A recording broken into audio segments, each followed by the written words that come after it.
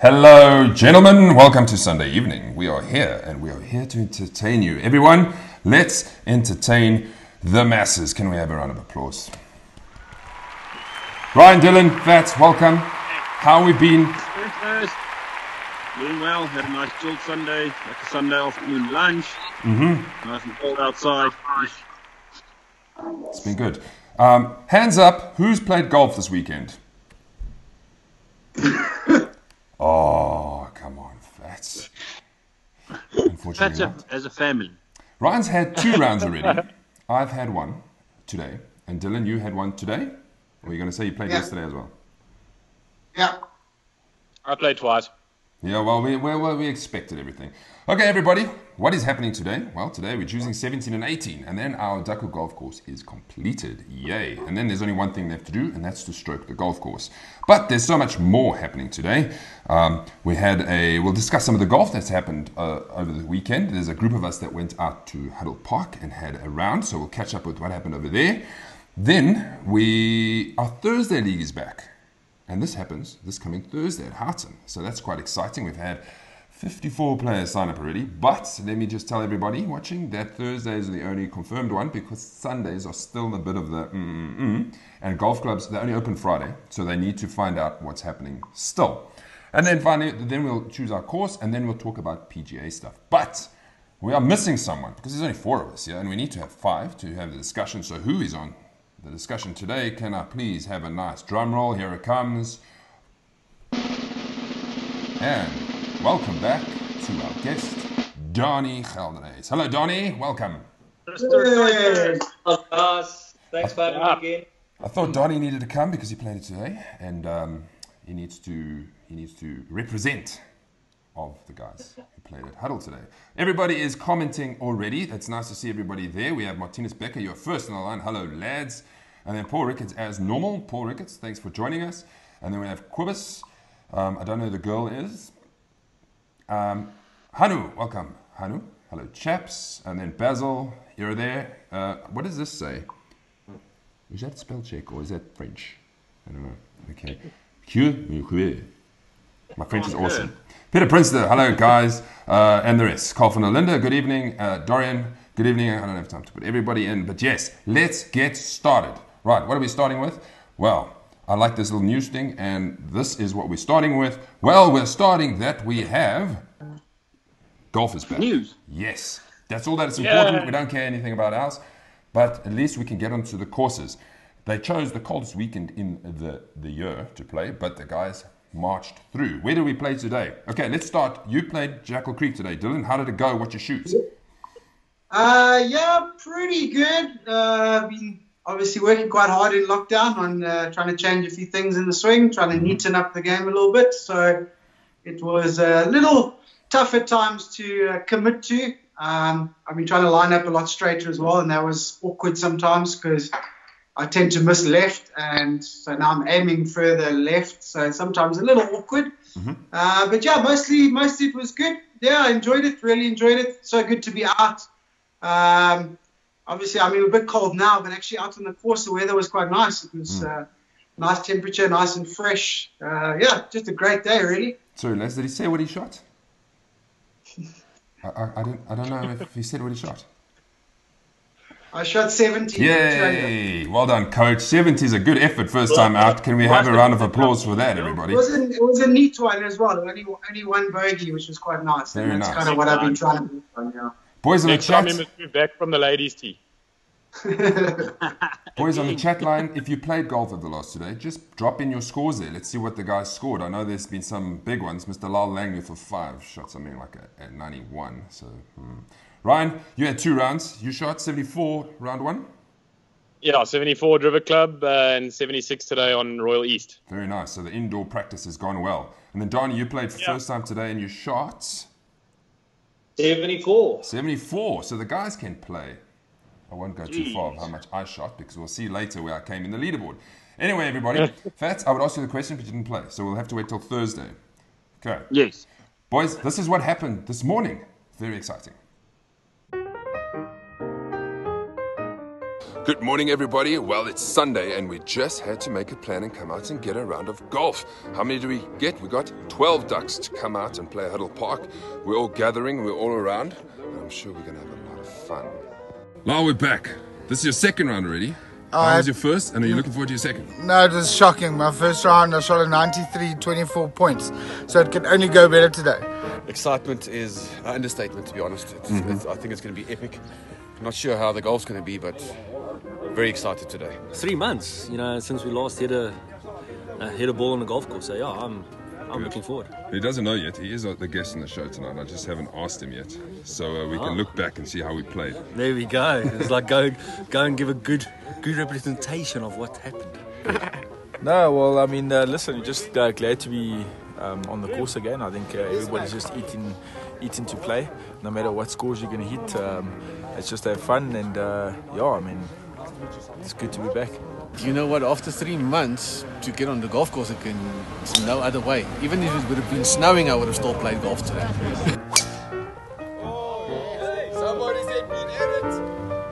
I enjoy it from your show is basically everybody's points of views in terms of the courses.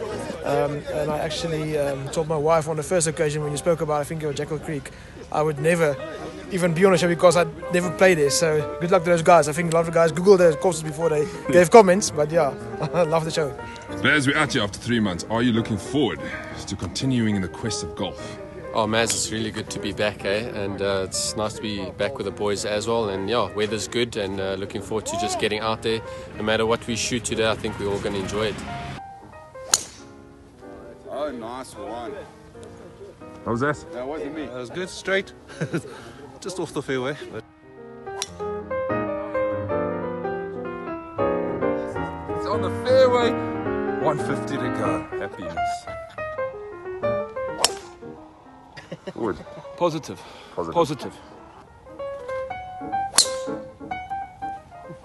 It's in the tree, chum. Enjoy, guys. My first hole back after 3 months, bogey to start. What did you get? Hit the tree off the driver and then a 4. Nice. Okay. Barry, 12-man field. We've come out here after 3 months. You've taken the victory on even par. How would that go for you? I don't know, some of the guys said no golf 3 months. I don't know what they're talking about. I played right through, that's why I played well today. Had a new driver in my bag, but otherwise it went quite well. Bunkers were a bit off par, but anyway, you can't expect the best after 3 months layoff. But it was good. Good to be back. Yeah, it's very good. After 3 months, your bridesmaid again. Yes, but it's nice to get out there after 3 months and swing. A couple of bits of putting practice in the garage and a little bit of chipping. That helped me today because that was the game because the driver was useless. But very nice to get back out on the course and with all the Duckhook boys again. Yes. Thoroughly enjoyed it. Nothing wrong with +2. Nah, I'll take +2. I'll take +2 on Thursday. That would be the one to do. Yes, +2 could win Thursday, sure. Hopefully. The driver was working, but yeah, the irons were still a bit shaky. I'll have to work on it for Thursday. So putting was horrendous. Big day Thursday. Looking forward to Thursday? Yeah, definitely. Yes, great out. And many oaks looking forward to Thursday. And like you said, +2. You never know on Thursday. So that was the boys. It was good fun. Here is some scores. Dorian played Jackal Creek, shot 93, even par on my handicap. Well done, Dorian. Peter today, 86. He started well and faded towards the end. Hanu, 75, PPC, ringer. Well done, Hanu. 7 handicap, whatever. And then Ruben Swart, 81. Partner, it's not bad. Okay. But is that a golf course? Anyone else? Fricky says, PS hi boys. That tells me nothing. Well done. Okay. So let's have a look at what the end tally of Huddle Park was. Barry Fenter winning on even in this little warm-up. Well done, Barry. That's a very good round. Paul Ricketts, as you said, +2. Bridesmaid years again. Donnie, you there, right there, playing for +1, +3. That's very good golf. Kevin Ho, tied 3rd with you. Tied 5th, 3 guys. Peter, Simon, Jeff. Alan Lowe, he was up there for a long time, and then he he had a bad stretch of 3 holes, I think, +6, and Joey +6. The coach, not the coach, Basil, our pro playing for +5, shot +7, which is not bad if you're playing for +5. Lyle and myself got the back of the field. That's no good, is it? So that was that. Donnie, you were there. Did you have a good day? Yeah, no, it was lekker. Being out, on the course, it was, you're not confined to the house. It was really awesome. Also with like all the guys, it was really an awesome day. Take us through your scorecard. To playing. Yeah, obviously it's like having 2 practice sessions at home with my net. It's like started off with 6 solid pars. A couple of lucky bounces off trees, and then just had a bit of a bad stretch with 7, 8, and 9, where the short game sort of let me down. Mm-hmm. And then obviously, as we can see, I had a couple of good pars from 10 to 13, and a couple of nice up and down birdies on 14 and 16, and then finishing off with 2 good pars. Those par 5s are definitely not long enough for you, Donnie. I can tell you that much. What was it? The 16th? You had an 8-iron left. Well done. Yeah. So, but well played, well played. A lot of rustiness, but for +8 to be the worst of 3 months golfer, that's not bad. So well done. Lots more to come. What's more to come is the Thursday League. Fats, we're back with the Thursday League soon. And this is this Thursday. Oh, yeah. Houghton has accommodated us, which is fantastic. That means the field's open. I remind you that Sunday Leagues is still to be confirmed. How many Houghton winners do we have here? We've got 1. Fats is a Houghton winner. Almost all of us. Wait a minute. Ryan's a Houghton winner. And Donnie's a Houghton winner. That's unbelievable. Where's yours, Dylan? It's coming. Sorry, boys. Those trophies are small. What are those little things? What are those little things? Maz, come now. 2 players of the season here. Oh, wait. Let's get a full show. Yeah, show us. Now you're just showing off. Well done. 2 in a row. So for those who didn't know, yes, hogging all the trophies. Okay, Fats, this is the story with Houghton. Yes, thank you for Houghton, first of all, for confirming our booking and slotting us in the first week of golf being open. And I think it's really super from them. And obviously good rates. So loyalty members will be $360, non-loyalty $420. And we just urge the guys, obviously, due to the COVID regulations, there will be no registration, so no payment on the day. So the guys just need to EFT beforehand. We're obviously not using Golfscape anymore. It is a lot of money to keep Golfscape going per month, and with no events being played, we just had to scrap that. So we'll go manual up until the Duckhook app is up and running, hopefully in the next month. We've been in contact with the guys. They've had a bit of struggle financially throughout the lockdown. But yeah, they're back on track, so hoping to get that up and running very soon. Yes, exciting. And just to remind you, if you're booking carts, you're booking it through us, because you've got to pay us, because we got to pay everybody one lump sum. The club, the pro shop's kind of closed, so please remind everybody, please pay us up front. That really, really helps. Let's have a look at the field so long before we move on to 17th and 18th hole. Here, the field of first. We're all off the first. So this is, it's quite a spread out field, starting at 7:30. The more we get, then we might move a bit earlier, but it is cold. So I'm trying to keep those 3 not active. Everybody, if your name is not here, but it's nice to see some of the faces from Terence with his foreign Leon Oosthuizen, Neruda's back. Lyle's playing, Mark's playing, Dylan Stafford's playing, the Hall brothers are playing. Oh, did I see somewhere that the other Hall brothers playing? I did. Yes, I think he's on the other. So I need to add him to that 4-ball. And then, so Gideon, if you're watching, you're going to be hoofed from this 4-ball. And then let's anybody else on our group here? No, let's move to page 2. A bit later, myself, Ruby, Coach, me and you are playing together. I don't care what happens, we are playing. I hope you look forward to it. Dorian, Donnie, Fricky, Pranay, you're all there. And then Fats, you 920. Anyone else of interest? Where are you, Ryan? You are somewhere. There you are. Ryan and JP, Fricky. 850. So, lots to look forward to. And let's I don't organise my singles knockout against Fricky, man. There's news about that. Should we tell them now, Yes. Fats? I think so. So the team knockout's going to continue as is. Due to obviously losing 3 months of golf, we won't have time to fit in the singles knockout this year. So that has unfortunately been scrapped. The teams, the only thing that's going to change is you're still going to play all your group games, but only the group winners will progress to the quarterfinals. So that gives us just one round less to try and finish it within the season still.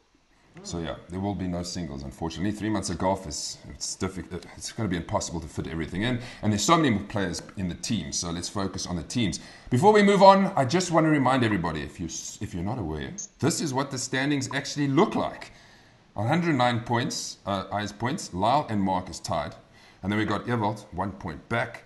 Etienne Pinot already a winner of the season, 1 point back. Carl van der Meulen is in top 5. Donnie, there you are, 102. Some work to do.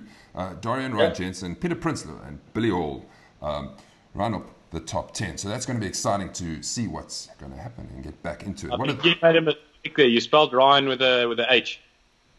Yeah, but that is the right Ryan. I'm sure. No, that's supposed to be me, man. No, you can't be that guy. Donnie, did you just have a little buffalo there with a coffee on live TV? Sorry. Left hand. Here's a good question. Before we move on, this is a very good question. And the Masters, yes.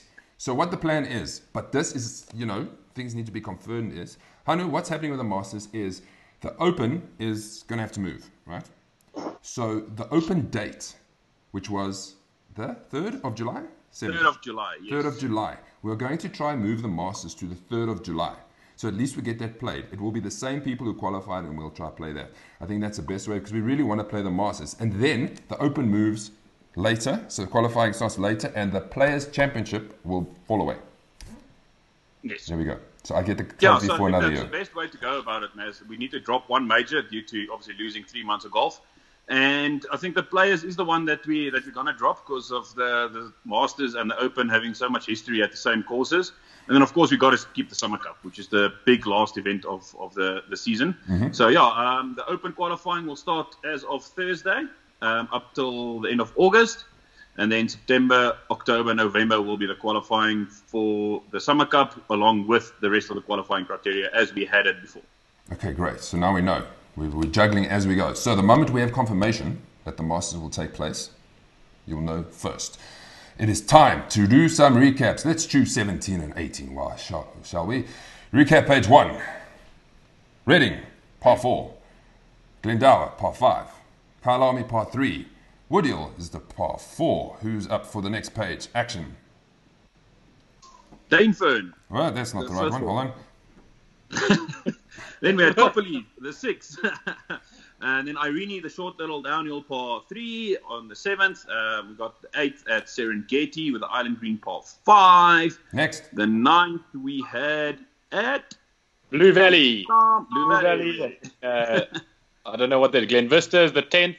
Then we got the stroke 1 at Royal at 11. Houghton 12. Basil.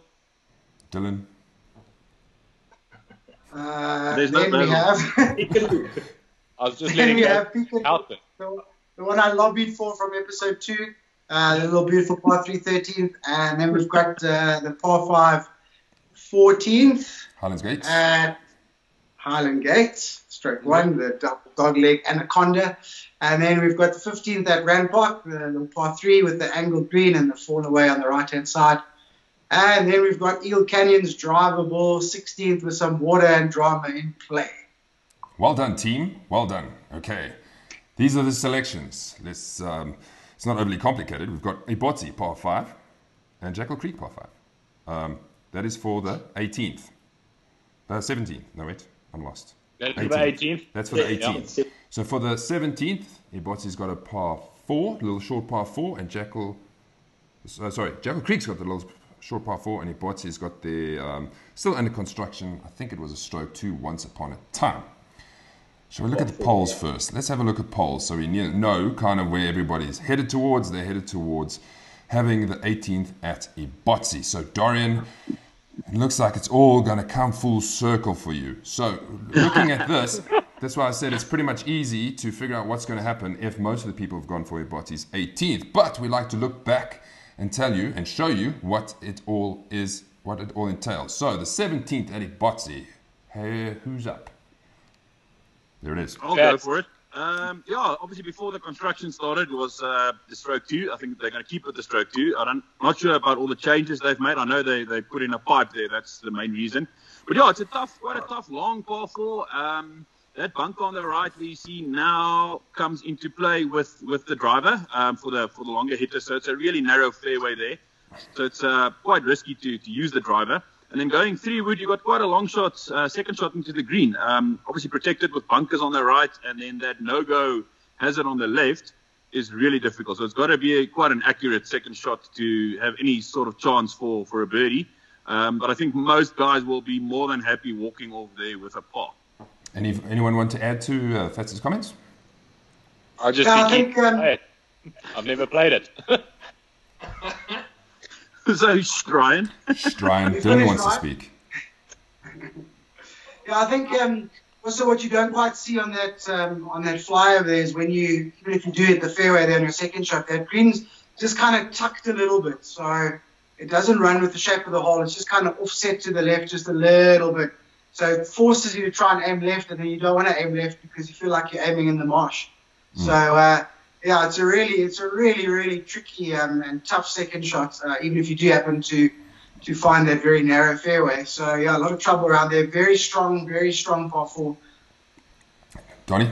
Ryan? It's like, I'll agree with Coach there. That green as well, if you think about it, tapers a little bit in as well, with those bunkers at the back right corner. So, it makes that approach shot so difficult because, it's like if you're having a bad day in the bunkers, it's like you're risking hitting it into that nature, preservative zone there. So it's a really tough second shot, and that can, I think, also make or break, a round that you've got going. Ryan, I'm not going to ask you about it because you haven't played there, so I'm going to let you start with Jackal Creek's 17th. That's that little one. Can you remember that one? Here it is. Not really. I'm not too familiar with Jackal Creek. Like I've played a couple times, but I think we should let Coach take the hole because he knows this very well. No problem, Coach. Boom. Yeah, that graphic there is perfect. You can't tell when you're standing on that tee box how much that fairway curves like that. And that curve there is at about 180 meters, so it's a really weird distance. So it takes a lot of discipline to stand up there and hit like a 6-iron or a 5-iron to that little corner there. So generally, if you take a longer club, you've actually got to hit it over that bush and piece of water that you can see. So that, again, makes quite an uncomfortable shot.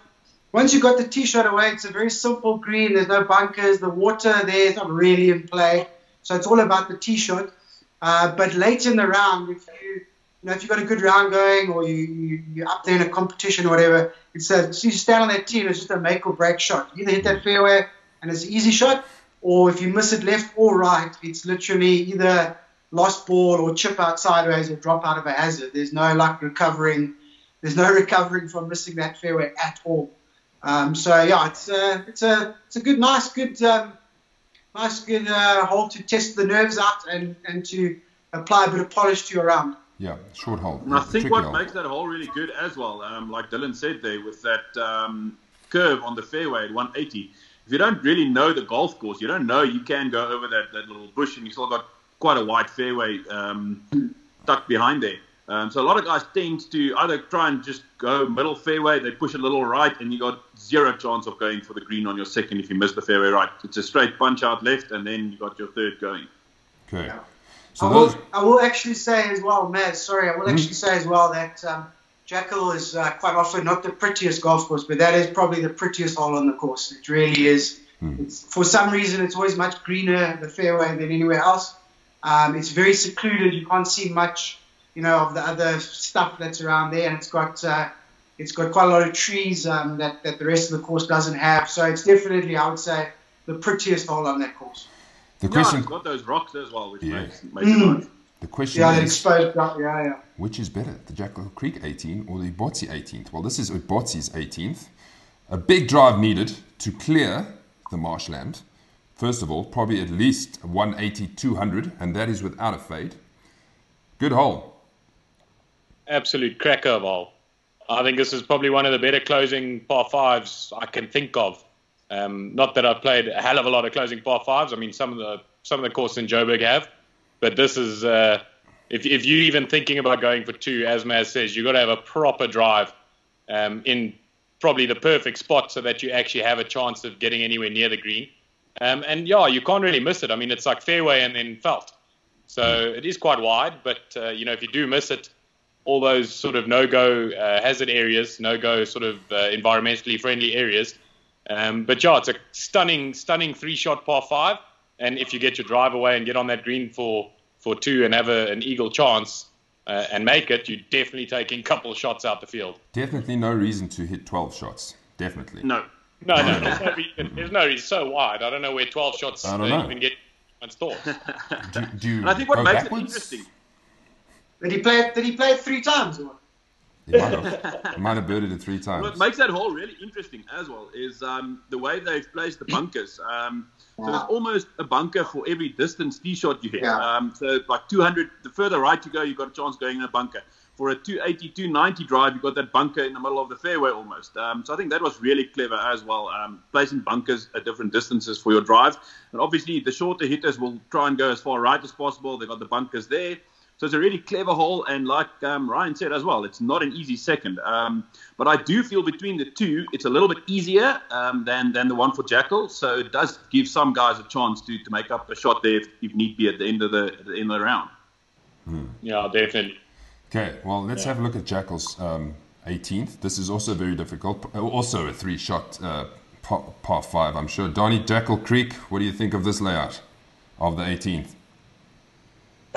Yeah, sorry to coach you, but it's not my favorite par 4 in the world. Par 5. Your tee shot of the tee box is very daunting because the long hitters stand a chance to hit it in the bunker. And for a long hitter, it's like that takes going for the green into completely out. But yet again, for your average guy, they'll hit it short, but also you've got that water on the right, which also is like a sort of water sloot there. So it brings it into play for the average guys that actually hits, sort of a fade. So it's definitely for me a daunting tee shot, but it's an easy sort of, how can I say, it's like layup, 3-shotter, because you can, if you miss hit it, you can still have the chance of hitting it sort of like 100, 120 meters forward, and then you've got like anything from a 9-iron pitching wedge, to the green. The only difficulty for me there, I think, is definitely that raised green that you can't see all the pins every time, and the water in front of the green. It's a tough third shot, and if you don't hit it precisely, you're in trouble. Dylan? Yeah, just add a little bit to that. I mean, he's pretty much spot on there. Donnie, you're not alone. I think our members at Jackal, I don't think anybody likes that hole. It's a horrible beast of a hole.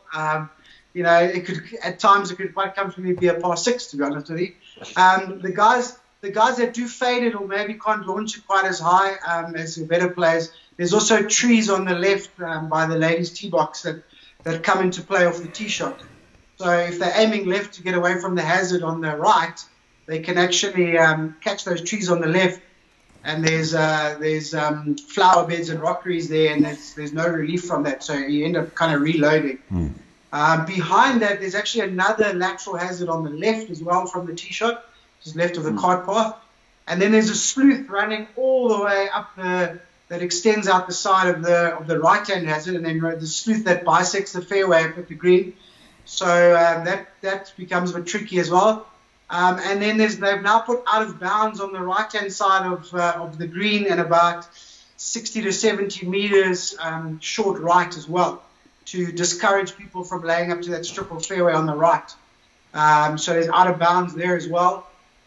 So it's just, it's just a horrible hole. It's just a horrible hole. You got to hit it pure, you got to hit your line. Even if you're laying up, you got to go, okay, I'm going to hit this club on this line. Especially now in winter, if you get a bit sloppy with the layup, you can easily bounce into the sleuth because everything feeds to the right. So, there's times when you kind of maybe have a sneaky go at it, but most people, and certainly off the back tees, it's 3 shots. And if you hit those 3 shots on that green, that's you high-fiving yourself as you get to that green. Okay, so looking at the comments that's been coming through and what everybody has said, I think we're leaning towards Iboti 7, Jackal Creek 17th. I can't get this right. And Iboti 18th. Am I right? Am I right? I would totally agree with that, Maz. So does that mean that we've actually completed our Duckhook 18 after weeks of coming to you? Yeah. Even our pro agrees. 18th at Iboti. Fantastic. So what does that all mean? That means that we have preempted this, and this is where we are. Is this right? There we go. That is our entire golf course. From hole 1 to 18. Well done, everybody. You might say it's not the perfect golf course, but it is our Duckhook layout. So the white blocks on the top. Excuse me. We need to stroke this bad guy. And what we're going to do is we're going to stroke it in the next episode. But we need your help. And to help you out, we've decided, let me just come off this, that we are going to choose a stroke 1. So it makes it easier for everybody to understand, okay, we are starting with the odds on the first or the back 9 and work around it. It doesn't help just having no direction. So before we came on air, we thought, is Royal East 11th going to be the stroke 1? Are we going to start there? Yeah, I think most of us did agree on that. It was either between that or the Highland Gate hole for me, the 14th. But like Ryan said, the Highland Gate hole is not the most difficult 3-shot par 5, so it is a decent scoring hole, as to where Royal is just a beast of a par 4. Okay, so everybody, for the next show, this is your homework. The stroke 1 is Royal 11th, so the back 9 is odds, the front 9 is evens. So do your thing, send it to us, and let's see how we can stroke the DHG golf course. Okay. We talk so much, and it just flies by, and we still have to talk about the PGA Tour. This is crazy. It's crazy. Okay, so let's get to this. Can we just also mention? I think after we've done the strokes for the holes, we'll be printing a scorecard. Yes. And then as soon as that is ready, we'll hand out a scorecard to each and every Duckhook golfer, and then every time we play that course in an event, because in an official Duckhook event, it won't be a social round. You add your score on that scorecard on that specific hole, and then we'll see at the end of the day who's got the most stable fit points on the Duckhook 18. Might get a nice prize in there as well.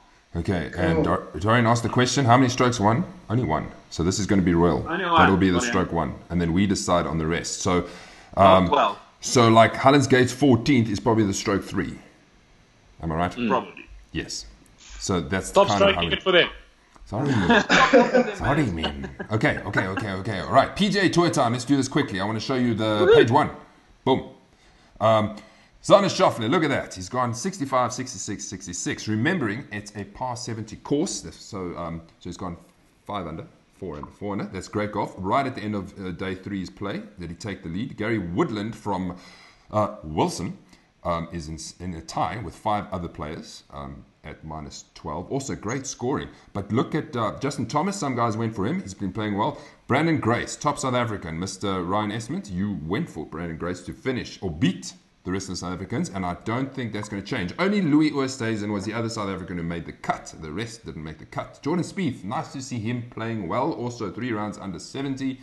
Harold Varner, the third, he was leading after 2 rounds and then shot level par yesterday and kind of went backwards. And let me show you one more and then I'll get your comments. We can't go through them all. Justin Rose, Dill, right up there. Only 3 shots back, so anything's possible. Rory McIlroy, anything's possible if he just fires a little bit today. Bryson DeChambeau has been interesting to watch. Is there anybody else? And Basil Suji is there, also not too far back, needs probably a good round. Boys, what do we think of this leaderboard? Let me go back to the first page and let me have your thoughts. I think it's phenomenal. For their first tournament back, the scoring's been really, really good.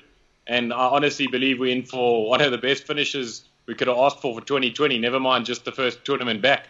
Down there, tie 9th, they're only 3 shots, 4 shots off the lead. It's quite phenomenal. I'm really excited to watch it just now. Yeah, I think also just the big names that's up there on the leaderboard. You've got McIlroy, Spieth's back in the mix. Coach will be really happy with that because he's been kind of nowhere in the last 2 years, but it seems like he's really playing well. Gary Woodland, Justin Thomas, the names on that leaderboard is just fantastic. Very good, very good. So just to remind you of some of the notables that didn't make the cut. Kevin Na didn't make the cut, defending champion. Boo. Phil Mickelson didn't make the cut. Boo. Ricky Fowler didn't make the cut. Sorry, Fats. Jason I'll Dedekind blame it on the did say mic. so. I mean, he was so worried about saying the wrong things, being mic'd up. He couldn't concentrate on his golf, so that's my excuse. That's got to be the reason. It has to be. So, going forward to today, like you mentioned, it's going to be an all-out battle to see the end. I think, who do you think is in the best run of form to take this? Colin Morikawa. Do you think? I think I Colin can't put Morikawa. my finger on anybody because it could be anyone in the front page. I just think the way Colin's hitting the ball, I mean, that oak just hits it. It's like he's got it on a string. Yeah. Pull out an iron, that thing just goes dead straight where he wants it. It's quite phenomenal. So we must keep an eye Coach, on what Colin. do you say? A youngster that hasn't missed a cut in his sort of professional career, he's got nothing to lose going for it, I reckon. Coach, you and Donnie, what do you guys choose as a winner? I'm gonna stick. I mean, I always for years now, but I've always support Spiethy no matter what, even when he's missing cuts. So I'll be in his corner the whole way. And then my pick from Thursday, Justin Rose. I honestly don't think so. So I wouldn't put money on him, but I've got to stick with him. And I have a sneaky suspicion if Rory catches fire, he might blow past a few people. Okay. Mr. D? Yeah, like from my side, I'm also a Jordan Spieth fan, so for me, it's like I hope he actually pulls it through. He's due a very good performance to win a tournament. But, you have to say, it's like Rory shot a 63 in the round 2, and he's capable of going low. So, I think that's the danger man as well. He's -9, and he can fire low, and then everybody's chasing. Okay, great. We're almost done, boys. We're almost done. We have to look at our predictions and see how we're doing with our predictions we made on Thursday. So here we go. Who we got first? Fats, Ricky Fowler, out. To win, nothing. Top 5 to nothing. Group A, Justin Thomas. That might happen. So you might have your best finisher on that group. Ryan, Kevin R, out. To win, out. Grace, top South African. That might still happen. Group C, Ricky Fowler, gone. Justin Rose to win. That could happen. He's tied 9th. Before going on, he was tied 9th at -10. My Tony Finau is tied 28th. I got him top 5. I don't see that happening, unfortunately. And then Rose to beat our internal bet there, Dylan. Rose to beat Finau. Looks like that's going to happen unless the wheels totally come off Mr. Rose's golf. So, that's interesting. The rest of you boys, up your games. Okay. I want to see this quickly. Brandon Grace, 66, 66, 66. This was yesterday's 66. Just nice to see this, that he's absolutely firing. And let's hope he shoots. If he shoots 66 again today, I think he's in with a very good chance. Oh, yeah. And he's due, as I said, he's due a win. He's due a win. Yeah, that's proper golf. And he revamped his putting stroke about almost 2 years ago now. And I think we can all agree that's the one thing that kind of held him back a little bit. And if he trusts that stroke and gets that toe releasing like he's been working on and starts rolling it, he's going to be hard to beat because Alec hasn't changed his swing since he's been on tour. Same ball flight, same equipment, same swing. He knows his game inside and out. It's a game that can win on any golf course, any conditions. So if he gets that ball rolling, then the boys are going to struggle. I was just watching the highlights of the SA Open earlier this year as well.